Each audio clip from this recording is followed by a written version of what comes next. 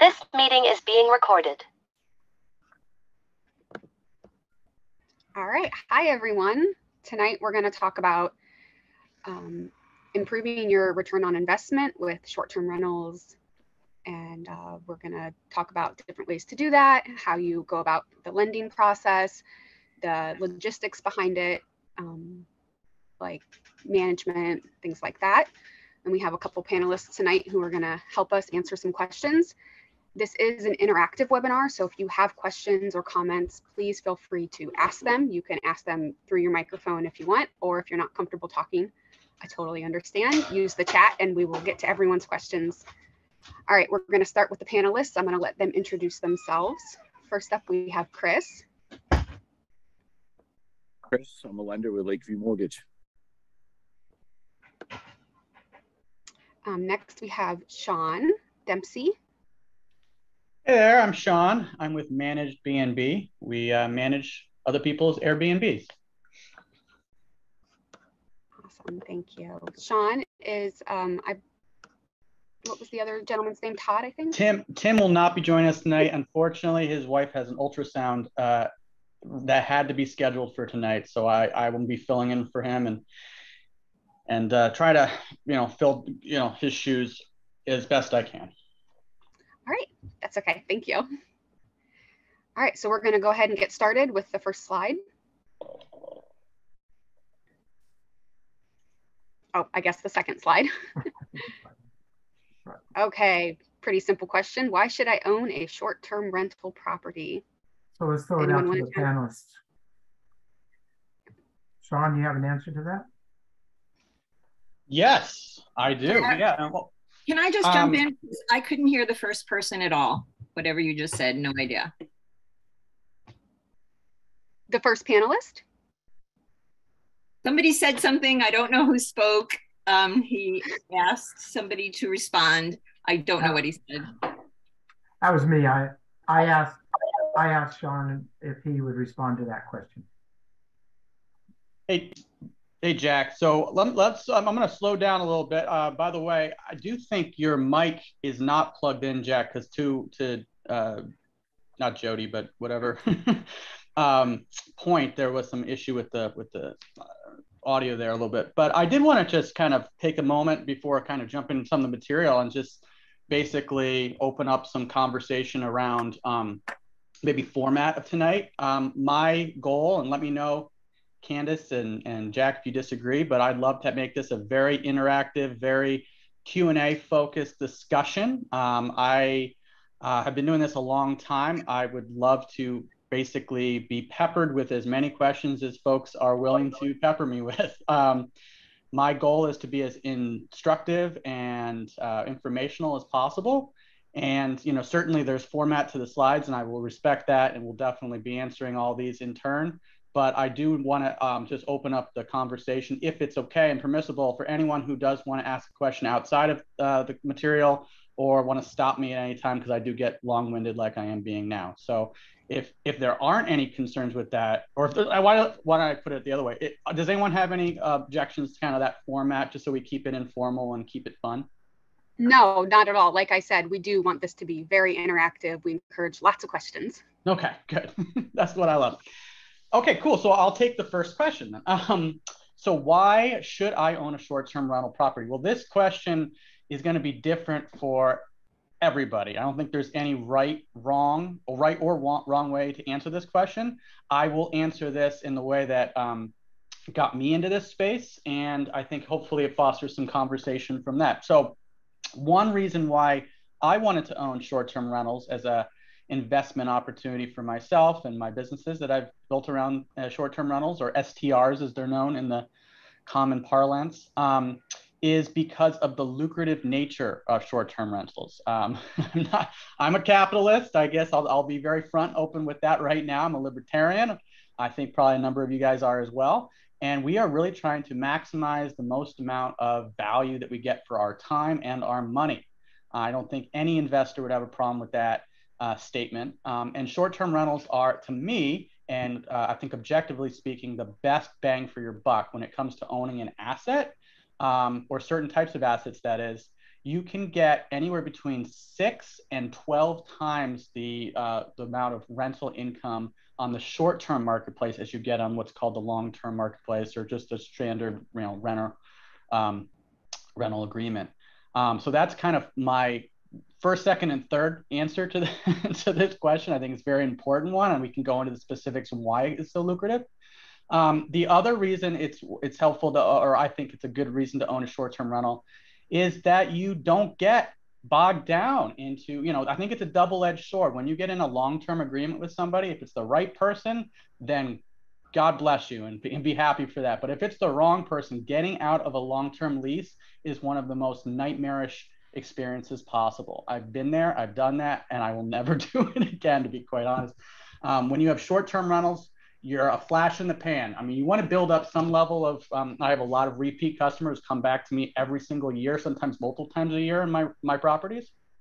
But I don't have to worry about having to have 6 to 12 months worth of hell.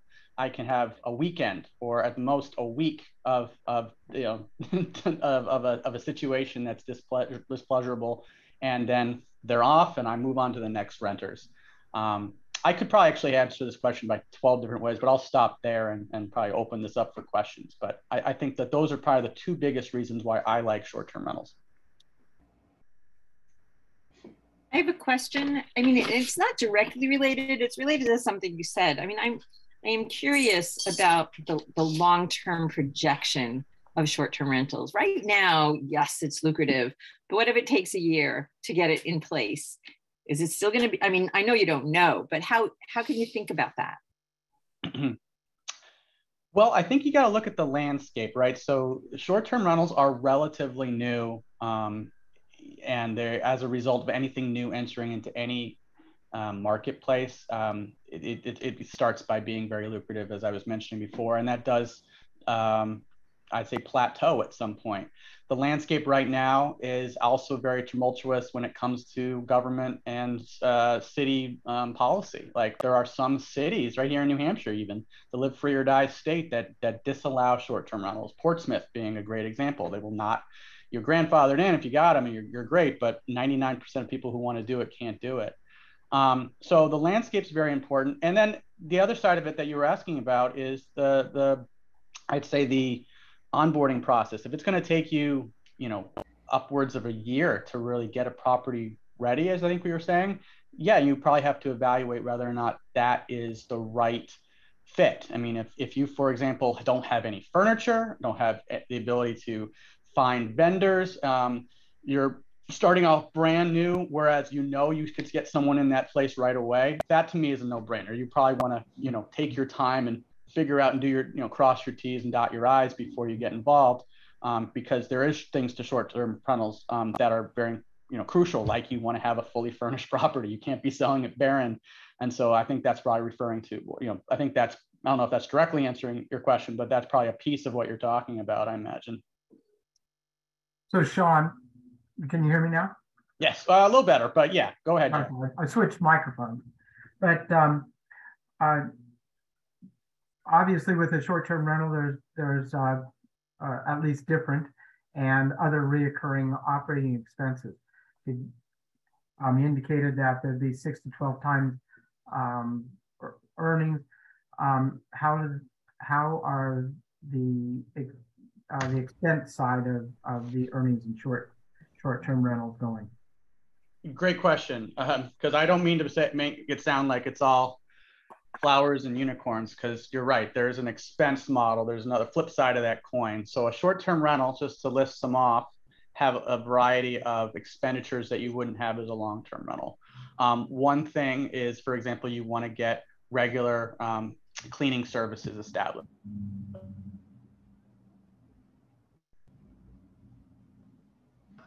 Oh. Did he freeze? Looks like Yeah. it. He's gone. Hey, Sean froze up. He's got stage fright. He'll be back. Yeah, we'll just give him a second. Do you guys want me to advance the slide? Well, Yeah. just wait a second, see if he comes back. We can, there's a few other things that I think we should, should cover here. Like, any back? No. Well, one of the questions hopefully get him back is where do you get bookings? Airbnb is only one site. Anybody else know any other sites? Oh, I'm sorry about that, guys. You're back. Okay.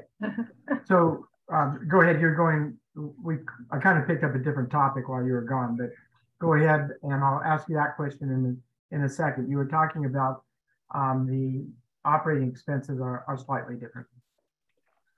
Yes, I'm so sorry what happened. I've never had that happen before. My internet just completely burped. I don't know how else to explain it. Anyway, long story short, I would think I was saying, so operational expenditures for short-term rental, the biggest one being cleaners. So you want to have a cleaning person or a cleaning company. If not on staff, then certainly on your speed dial, because they are going to be turning over your short-term rental or rental properties pretty much on a weekly basis. They can make anywhere up from 20% to 30% of your revenue as a percentage of your revenue is the cleaning fees involved with a short-term rental. You also want to have a bit more expensive rent insurance. So you actually have to work with a provider that allows short-term rentals. Not everyone in New Hampshire does. Liberty Mutual, for example, does not. At least not in New Hampshire. They do in almost every other state. But there's various providers of insurance that only allow or that allow short-term rentals, and they're a bit more expensive than a standard insurance cost. You also have to work with handyman and or women and various individuals who will get, say, scrapped or various things repaired or handled, as well as various deliveries handled, like propane if you need propane delivered or your lawn mowed or things of that nature. So some of these expenses do carry over. There's probably a Venn diagram to be talked about between short-term and long-term, but I would say the expense model is a bit different on the STR side. And while you were gone, I brought up the issue of on the income side, and that being that Airbnb, which we might all be familiar with, is only one of several services like that. Do you have the names of some other services like Airbnb? Yeah, Airbnb is becoming probably the most popular, but it's not the first in the market. The first one was actually HomeAway, which has been bought out by VRBO. They tend to rent out, not just generalize it too much, but they tend to rent out to a little bit more affluent folks and or folks that are looking to have longer stays, a week or more. Booking.com is another one. Travelocity is another one. There's all in all, I think roughly 14 or 15 in the marketplace. We use personally a software called Hostfully to aggregate them. So you create a single listing and then it pushes them off to all platforms. And then how do you spell that? Hostfully. I guessed right. Yep.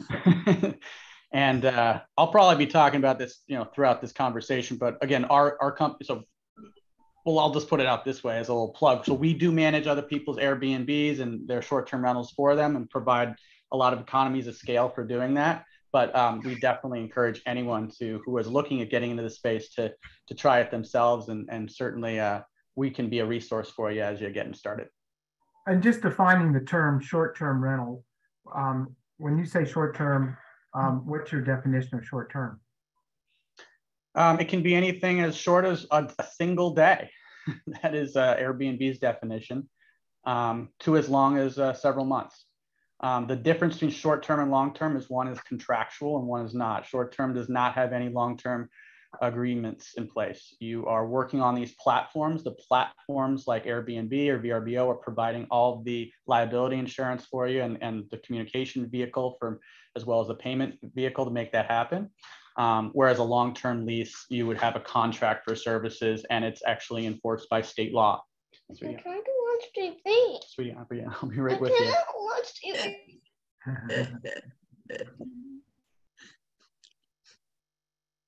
Sorry about that. No problem. Just one Not more. a problem at all. Just one more, Sean, I'm going to throw out to you is Furnished Finders. Typically deals with medical nurses who are contracting for short periods of time. I'm sure you're familiar with them. You want to talk about them for a second, because those contracts seem to be a little bit longer. Yeah, there are, I mean, I've known them more succinctly as called the Traveling Nurses Program, and most every hospital provides whatever their vehicle of choice for tapping into that. So if you are near a hospital, say within 15 miles or so, you can tap into those programs. They do tend to cannibalize the STR marketplace, though. So I'll be honest, they can be very lucrative. You can get upwards of sometimes $1,500 or more per room in your house. So if I would put it right in this like sweet spot, a middle between a long-term rental and a short-term rental, because you can get, again, tap into this marketplace that wasn't previously available. But when you do sign up for those services or those agreements, you're not going to be able to be on Airbnb most often because you are committing your rooms to the hospital's use. Right. Okay, next slide, Constance.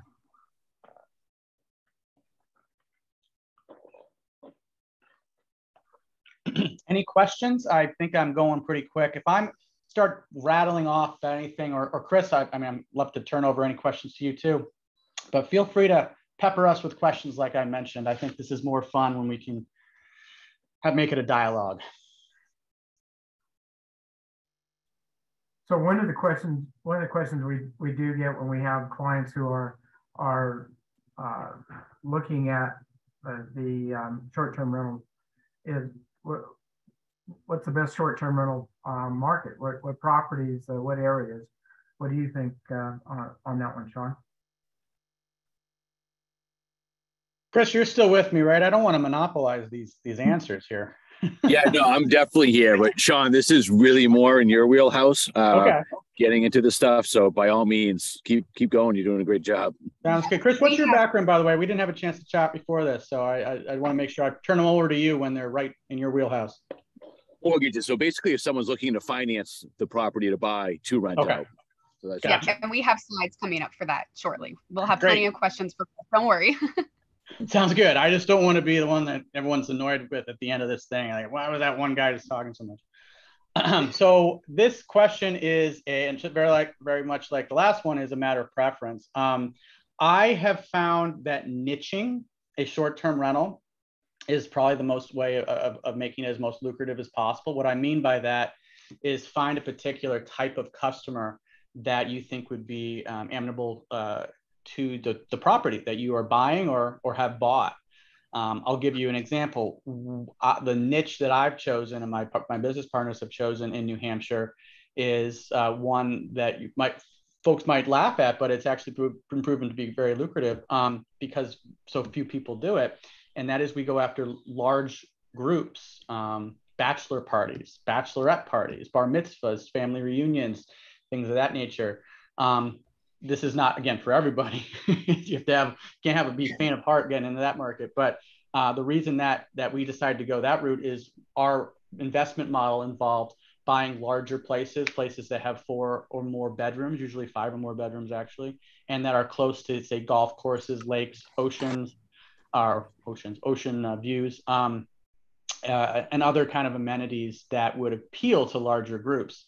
That's been a niche that's been very successful for us because we'll have people come from New York, Connecticut, New Jersey, certainly Boston, just to rent out a group of 14, anywhere from 15, 16 to 20 people to come to these to our short-term rentals.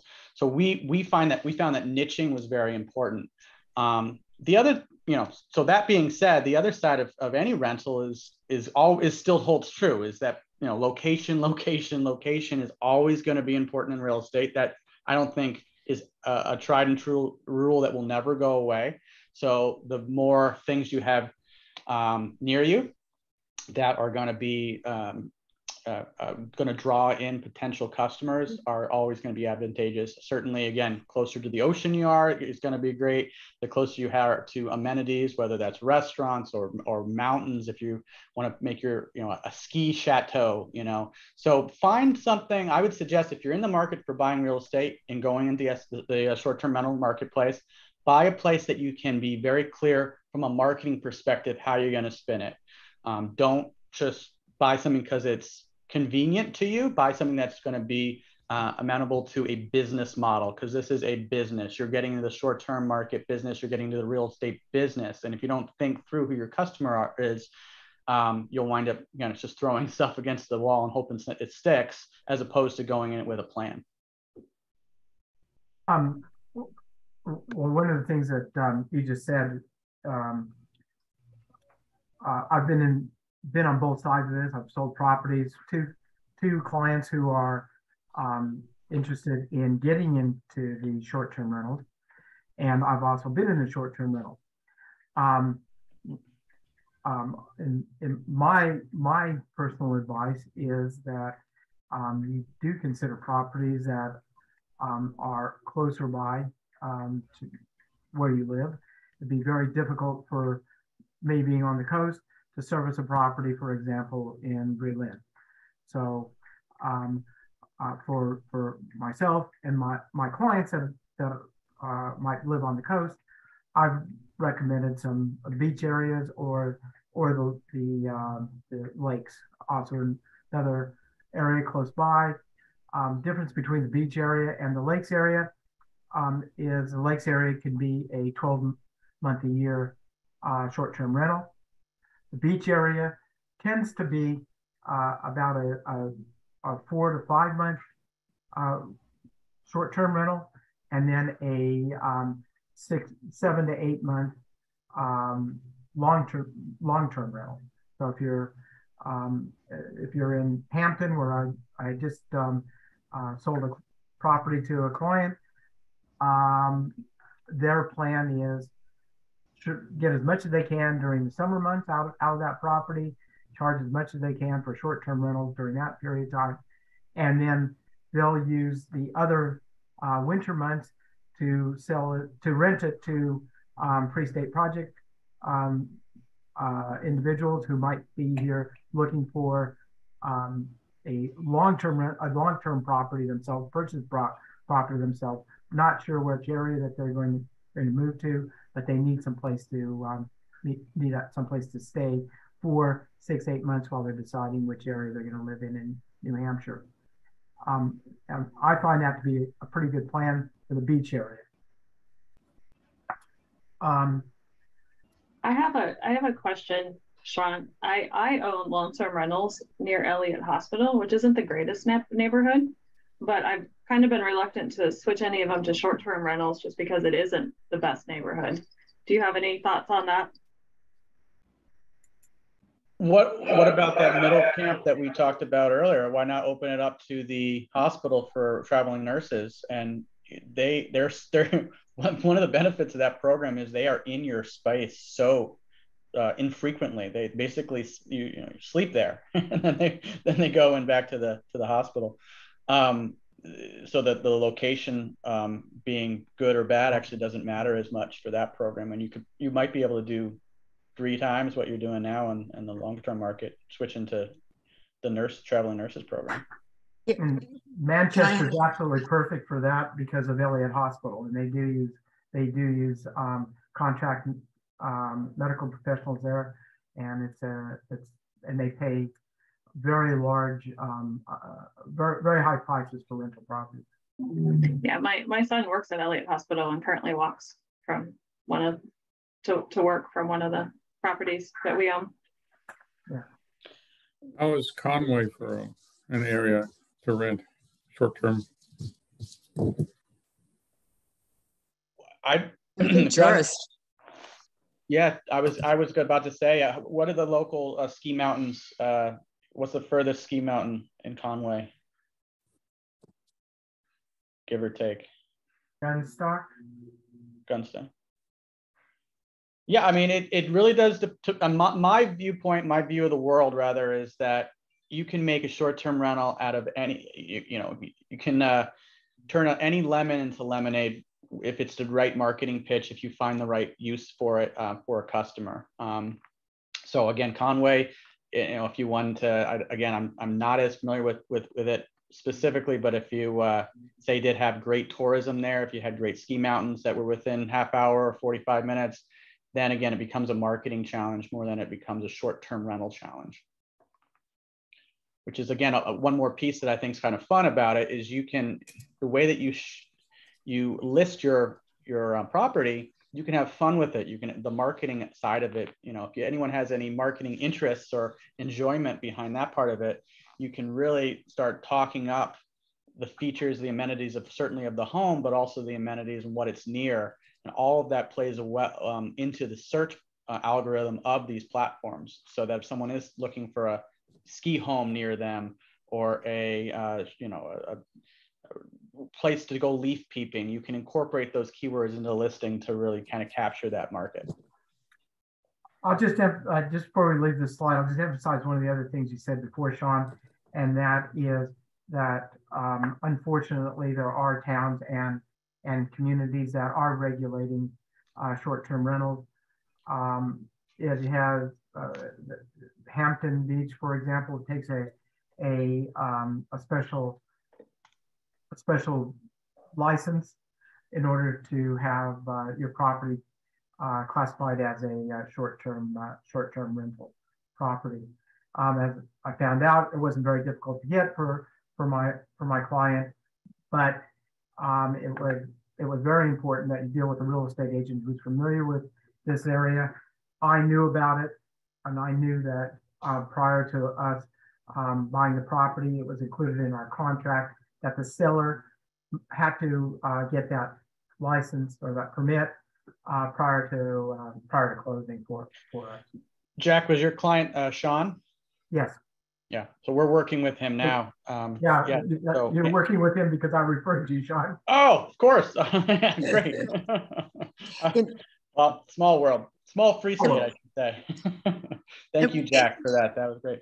But yeah, that's a really good point, is that certainly do not buy a short-term rental without doing your homework into the city, as well, the city ordinances and the various laws that are in place and policy around short-term rentals. Like I said, I would, frankly, I'd put Portsmouth pretty much right now, and there's several other townships that just don't play nice with short-term rentals for whatever reason, good, bad, or otherwise.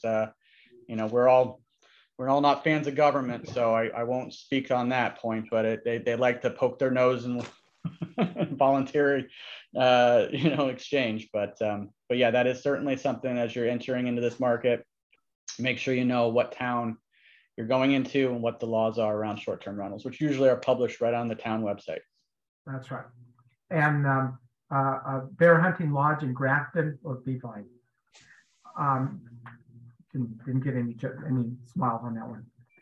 We'll go to the next slide.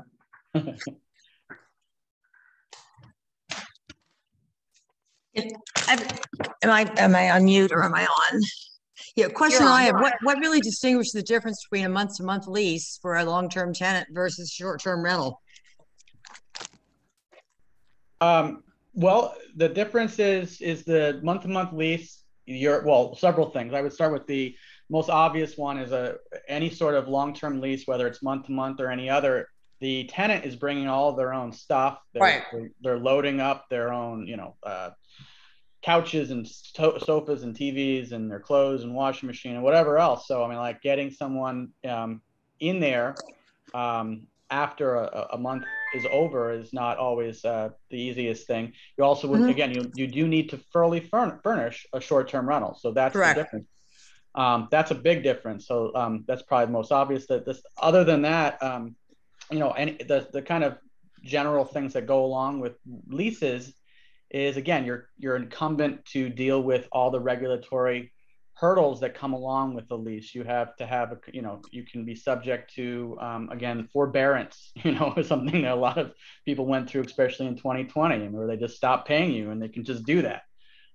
You got to be subject to them, any process involved with eviction should they decide not to pay you. And, Mhm. so there's a lot of logistical hurdles that go along with that, that just don't come along with short-term rentals. And again, like Sean said, you have to read the town's rules on this. Some of them are fairly cleverly written that have typically a minimum of 30 days, but they also have a limitation on the number of days that the owner of the property is not in possession of the property. So some of these laws are fairly cleverly written to avoid what would be the typical weekend Airbnb or the 1 week Airbnb. Again, you just have to read the law. One other, since we are trucking down the conversation about law, does anyone here ever read Tom Wheelwright, by the way? He's CPA for what's his name, the Rich Dad Poor Dad, Robert Kawasaki. No. Yeah. Anyway, he's on this great podcast, by the way. If I could, other than, get off my, conversation here, if you're like goes in one ear out the other, or you're not taking notes, highly recommend 2 different podcasts if folks listen to podcasts. One's called Wealth Without Wall Street, which is a phenomenal arsenal of information about short-term rentals. Those guys have been doing it for a while, and they give a tremendous amount of information, a lot more than I will probably on this call. Another one's called the Infinite Wealth Podcast. And that was the one where Tom Wheelwright was just on last week. Gave a tremendous overview of some benefits, some tax code changes that just took place, as well as some benefits of short-term rentals for tax purposes. One that he brought up, which I thought, I didn't even know this until I was listening to this, but it was very interesting, is when you do short-term rentals, all your income is classified as active income. Whereas when you do long-term rentals, you're usually, and depending on your CPA anyway, but most 99% of the time it's called passive income. And so any losses can't be deducted against active income streams, such as if you have a W-2. Whereas when you do short-term, you can do that. Again, you have to work with a very talented CPA, and you have to have certain criteria that you meet. But Tom Wheelwright's a tremendous asset. Say that again. Is short-term income passive or active? Active. Short-term income, depending on certain requirements. I'm not a tax guy, so don't take this as advice. But from, again, the Tom Wheelwright's conversation, and from my own experience, all short-term income is classified as active, ACTIVE, meaning that if you do experience a loss for some reason in your first year or so, that can be written off as a business expense on a Schedule C, as opposed to a Schedule E, which is usually long-term rentals, which is passive income and cannot be written off against W-2 income. What was the second podcast? Infinite Wealth Podcast. Yeah. Okay. Now, I might have an interesting situation I have to think about, is because I purchased a duplex with the intent that the downstairs is a long-term rental. It came with a renter, and the upstairs, being about a 600 square foot, 1 bedroom, 1 living room, kitchen, etc., would be a short term, hopefully, furnished, hopefully for visiting nurses. Have I overcomplicated things by having the 2 types in the same building? No, I don't think so. I think that that's what's so great about investing in general and real estate, is you can do what's right for you. 100%. Yeah, because the downstairs basically covers anything. So anything I get in the short term should be somewhat gravy. Again, hoping for visiting nurses, because I'm here in Alstead, Walpole, across from Bellows Falls. I'm within 20 minutes of 3 hospitals, and within less than 40 minutes of Dartmouth, and that's right up 91. And I know there's an active market for that. And then thinking that I might do overnights or whatever, if I'm between visiting nurse clients. I think that's great. I see no flaws with that plan, other than the market.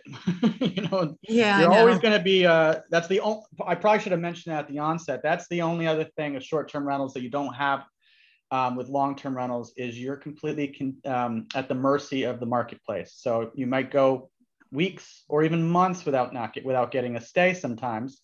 Whereas with long-term rentals, you're guaranteed to get that check every month. So Sort take of. that, you know, in with a grain of salt, but that is certainly an important piece of the business model you want to make sure is factored into your calculus.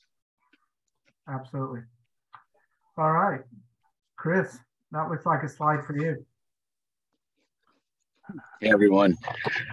So what's the purchase process for short-term rentals? It's really similar to buying any home.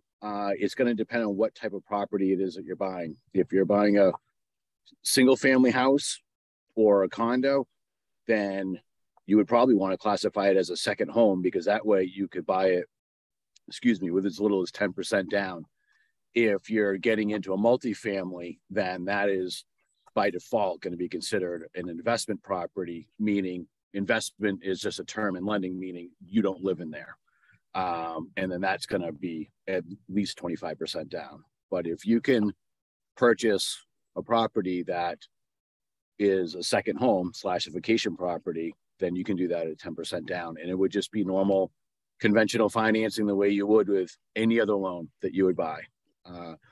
The big difference, if you're buying a property and you're classifying it as a second home, you cannot use any of the potential rental income from that property to help offset your debt to income ratio, to, you know, add to your income to help qualify for it. You can only do that when the property is classified as an investment property, non-owner occupied property. And are there any downsides on the non-owner occupied, other than the amount of the down payment? More interest? Well, as far as the loan is concerned, you're on both the second home vacation property and investment properties, the interest rates are much, much higher, and the fees are higher. Second homes used to be identical to owner occupied homes up until about a year ago, and Fannie and Freddie made the switch, and basically the fees are almost identical to an investment property. So to give you an idea, today at 10% down, a single family owner occupied home is in the low sixes. A single family vacation home is around 7 with about 2.5 points. And I will just say that this market is beyond volatile, where tomorrow that could be completely different by 1/4 or 0.5%. It is in a beyond volatile market, but that gives you an idea of the difference in where your rate and fees are. So it's about 1% higher with, quite a little bit extra in closing costs. So, on the not the financing, but on the finance side, I know when I have a client and I'm looking at this type of property or a multifamily property, I'm typically looking at cash on cash returns. So when you're looking at this from the point of view of cash on cash return, and then incorporating interest rates that can be this high, at least hearing 7% interest doesn't knock my clients out of the ballpark from having a cash on cash returns in the 18% to 25% range, even at a 7% financing rate.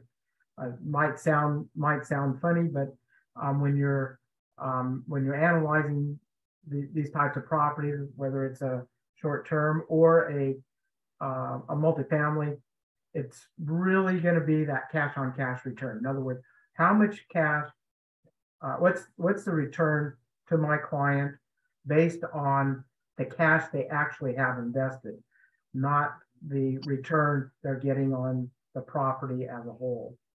It's a different number. You agree with that, Chris? I do, and that's a great point to bring up, because so many people get hung up on what the interest rate is. And obviously we all want 0% for an interest rate, but it's the one thing no one has any control over. At the end of the day, if you're buying one of these properties, you're buying it to make money. So it comes down to whatever your monthly expense is for whatever the interest rate is on the home. What is that expense versus what you have, including what you have to put into it for down payment, closing costs and stuff, to what you're going to get back out of it. And it's that number that you need to take into consideration when buying a property, because sure, the rates are higher, but if you can get the return on it, then what does it matter? At the end of the day, it's how much money you're going to make. That's right. So there are several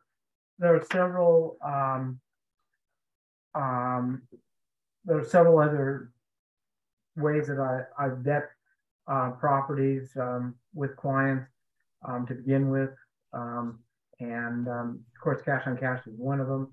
I also look at gross rent multipliers and all. Amber, do you have something to add to any of that on financing and selecting the right multifamily property? No, I feel like you guys are explaining it very, very thoroughly.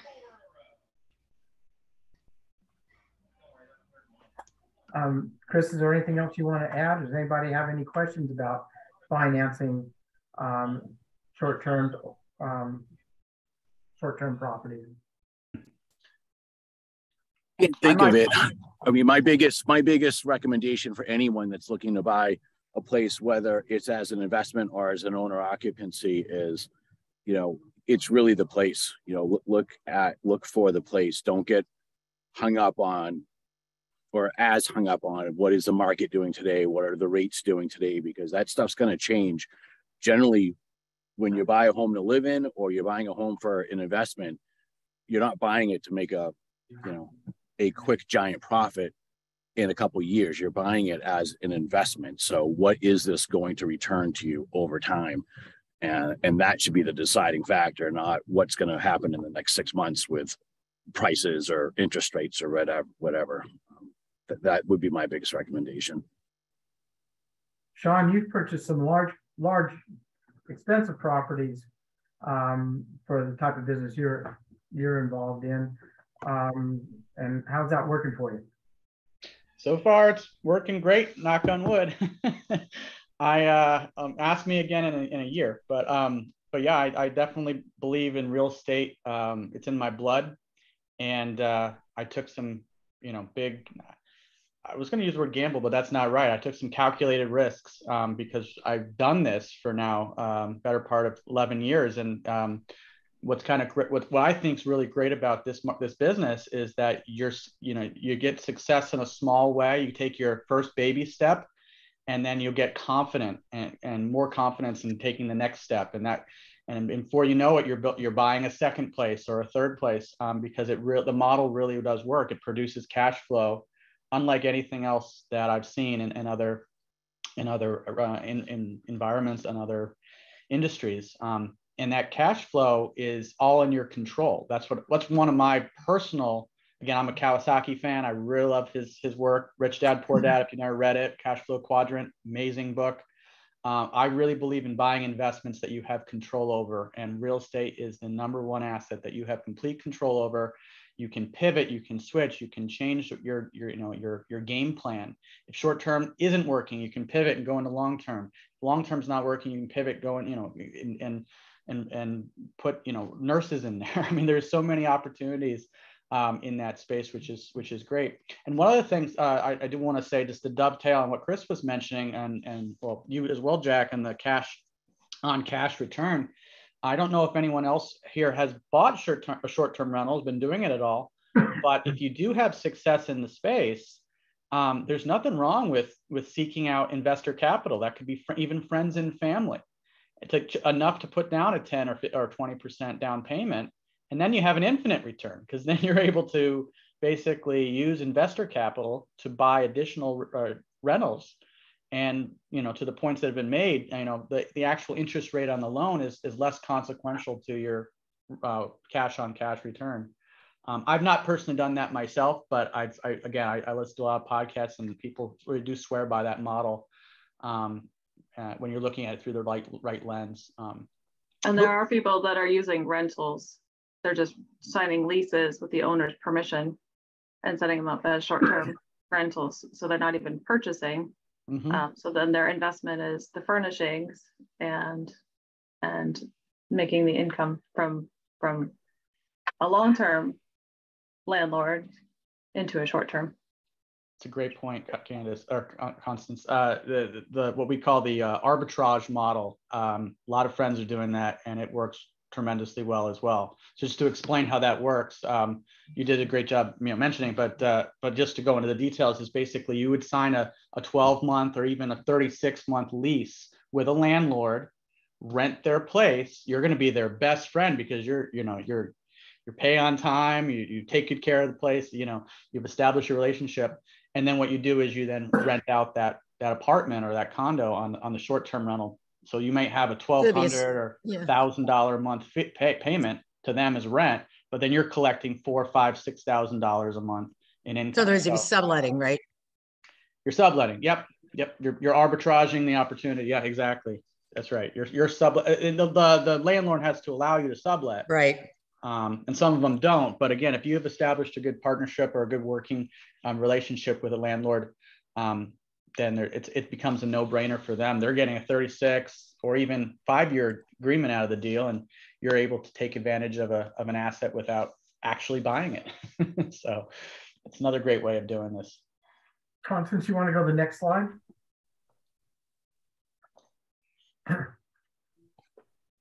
Some of this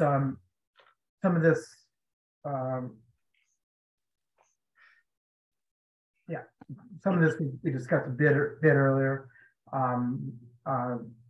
Sean, do you have anything to add, or does anybody have any questions about the management and maintenance of the short-term rentals and the time that it takes?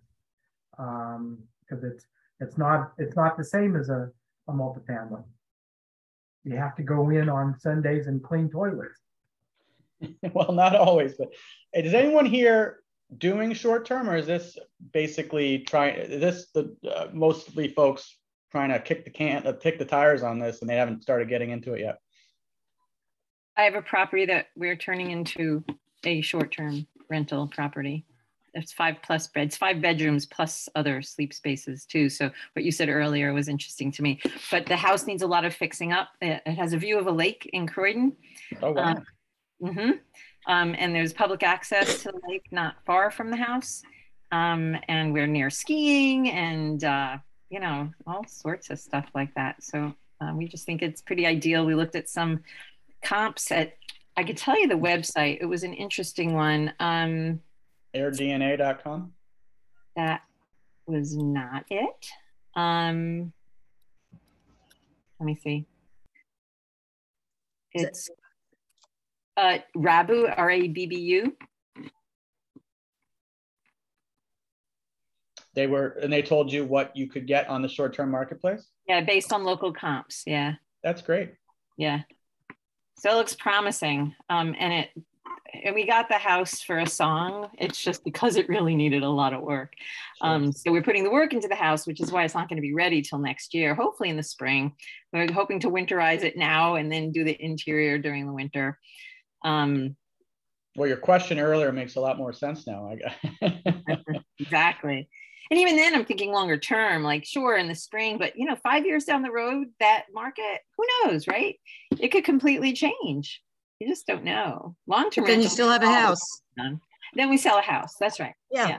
That is the other option. Yeah. And one of the things that Sean and I talked before we did a talk like this at PorcFest, but like if it makes sense, cash flow, long-term rental, and then you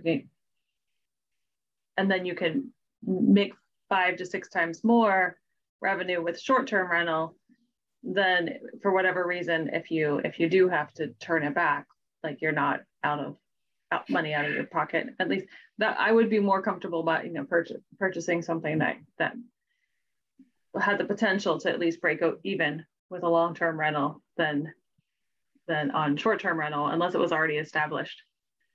Yeah. Well, that's probably a good conversation. I don't know if it's in this slide deck or not, but I think risk appetite is a good way of putting it. Is there is a difference in risk and I probably alluded to this earlier, but between a short-term rental and a long-term rental. So, and that's one of the things, again, just to plug a little bit about what we do at Managed B&B is we try to de-risk the experience for our customers. So a lot of all of our customers are those that are looking for a turnkey solution. They want to have the short-term lucrative cash flow without having to get in there to your points earlier and scrubbing toilets, or taking on the risk or the property management hurdles that come along with that. So, working with a property management company that can basically make your investment passive is taking it to the next level. It doesn't have to be done day one. Again, certainly we encourage anyone who's getting into short-term rental to try it out for themselves and see where if it fits their investor DNA. And if it does and it's in your blood, then by all means, 100% go for it and do it.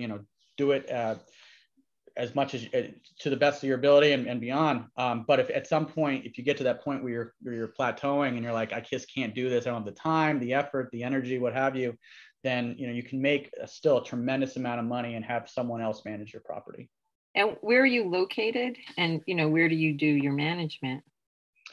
So our company is located on the seacoast here in New Hampshire, but we take on properties all throughout the entire East Coast. So we have properties that we manage in Vermont, Maine, certainly New Hampshire. We're bringing on a property in New York in a couple of weeks. So what we do is our kind of niche is we bring in the talent that is literally boots on the ground in whatever area that we're in, no more than 10 miles away, and utilize those vendors, cleaning crews, lawn services, whatever the property needs to be well kept up and maintained. And then we use technology to just ensure that the place is properly inspected and QA'd using pictures and video and whatnot to, using the security apparatus involving, making sure that the place is secure and maintained. So which is a great segue to the next slide. If you can put the next slide up, because part of that is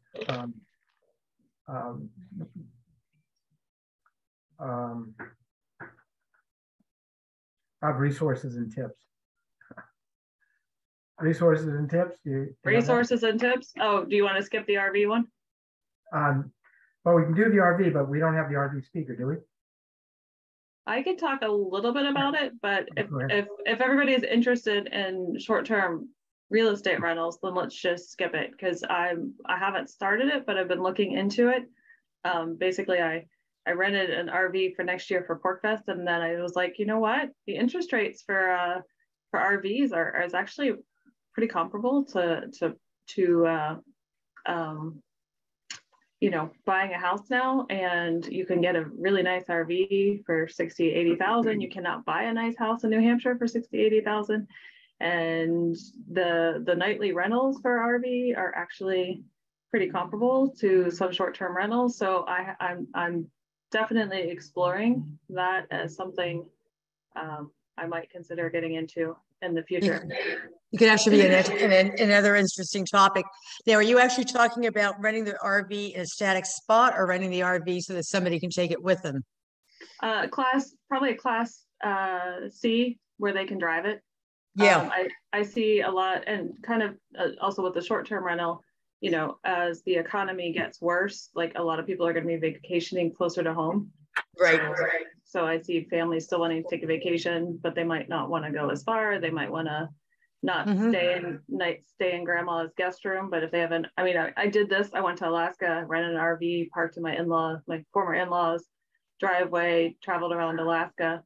So I can see it being a type of, people don't want to, lots of people buy them and then they park them in their driveway. When they could be renting them out. Right. So it's something I'm interested in, but a little busy at the moment, so haven't really started that. But I actually have a friend in Florida who I'm talking to about potentially splitting the time where the RV is in New Hampshire versus Florida.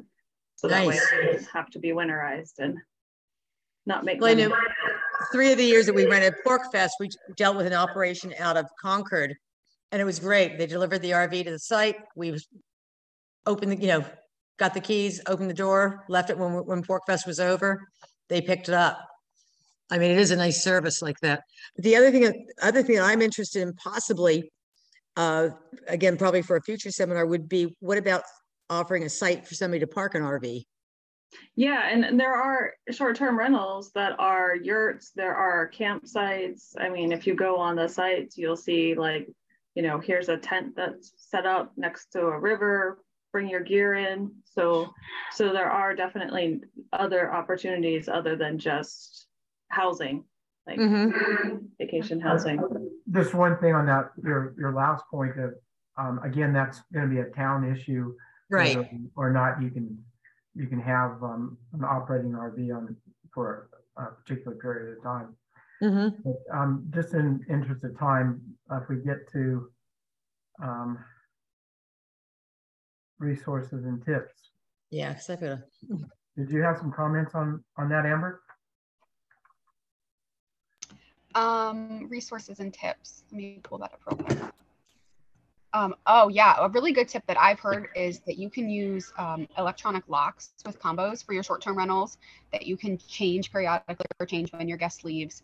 Yeah, that's why I have I did that on my upstairs unit. That's going to be the short term.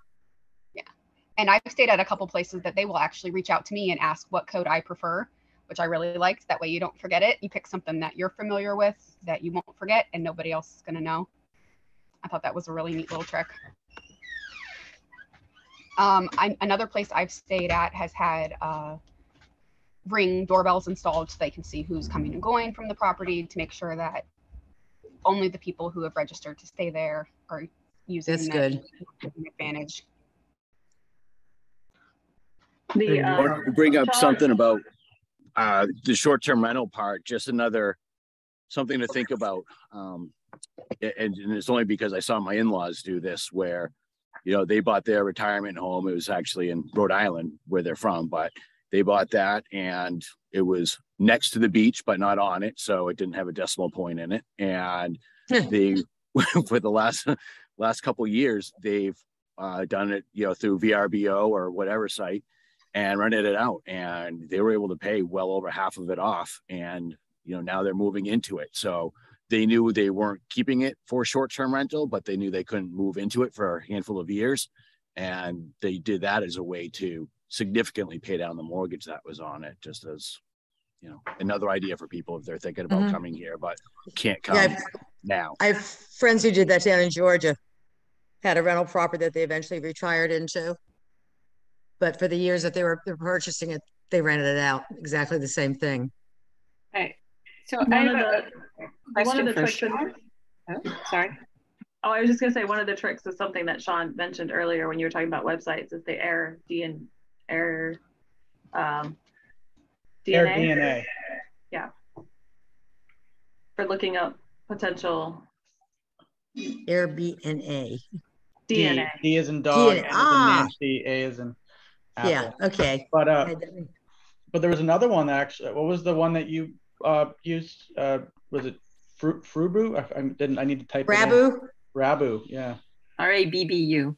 Yeah, I haven't used that one. AirDNA does charge. So does Rabu?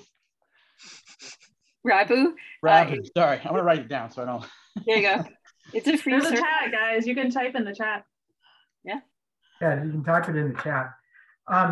Just a couple things that before you get that Ring doorbell recording in a premise that you're leasing out or have an Airbnb, understand that it is illegal to do recordings and audio and sound recordings in New Hampshire. So you can use it to see who's at the door and who's walking in and out, but don't set it to record. Sorry, Constance, I have a point. I can't type into the chat. I can only send it to you and the co-hosts, not to everybody, not to Sean. Oh, okay. Well, if you put it in there, I'll send it back out to everyone. Yeah. There you go. Yeah. Great. And Amber, I don't do Facebook, but you had some recommendations on Facebook sites and also some YouTube. Is that right? Yeah, you can find a group for anything on Facebook. So there's tons of that will talk about short-term rentals, RV rentals, and you can, pick their brains, learn from their experiences so you don't make the same mistakes. So my question for Sean actually is management costs. I wanted to continue down that avenue before when you were talking about it. Yes. Open-ended question, or did you have a specific question about it? I mean, you might be like higher end because you're all over the place, but what would you expect to pay a management company to run your Airbnb? We are a flat fee. We do 20%, and we base the first year off of a pro forma. So we'll free of charge. We'll put together for anybody who asks pro forma, meaning what do they expect to make within a year's of us managing their listing. Again, we have 12 years of experience doing it, so we're not having that initial ramp up period that a lot of folks do. They don't. There's a lot of things that a lot of snake bites you can avoid on the roadway to getting a successful listing up, which we probably wouldn't even be able to scratch the surface of in a quick call like this. But in general, yeah, to answer your question briefly, we do 20%. We do the first a year based on the pro forma, and then the second year is based on actuals. And we manage it soup to nuts. There is not a single piece of it that we do not handle. Everything from the listing of the actual real estate on the platforms to managing the guest experience to setting up the vendors and everything in between. So it makes it a completely passive experience for the investor. What's the name of your company?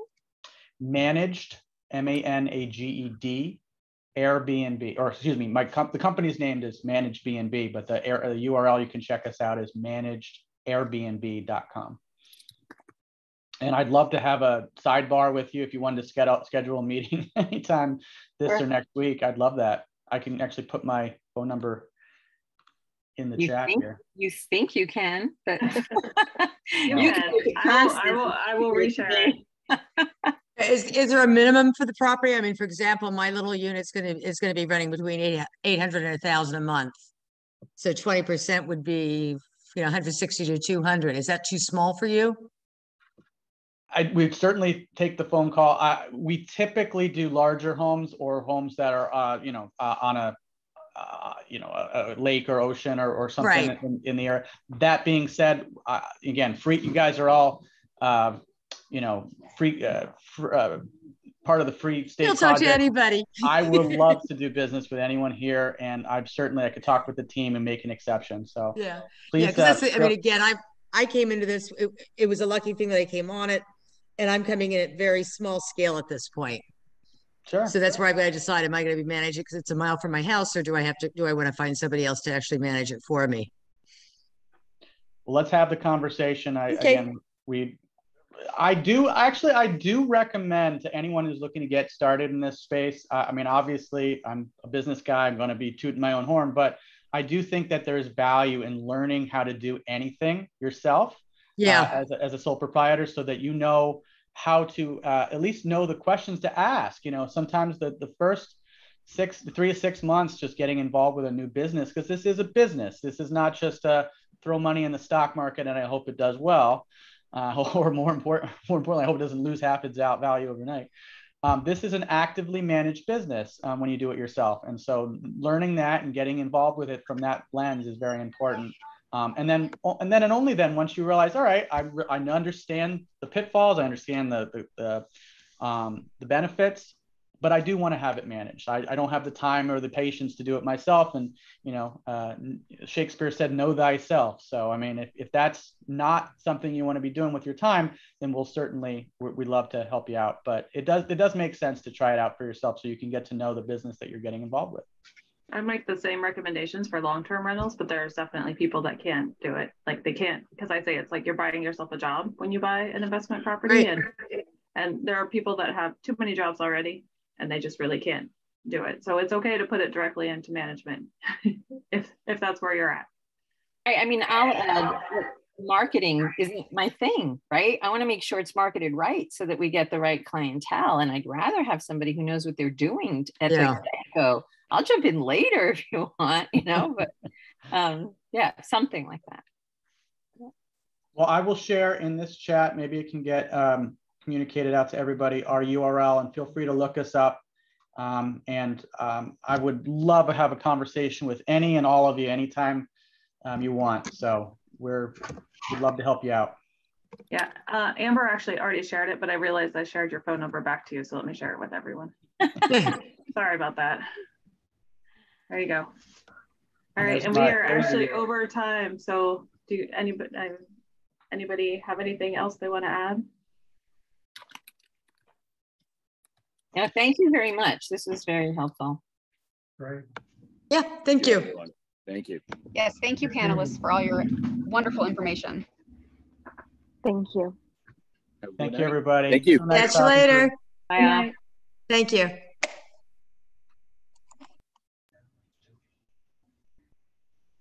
Did you think that too?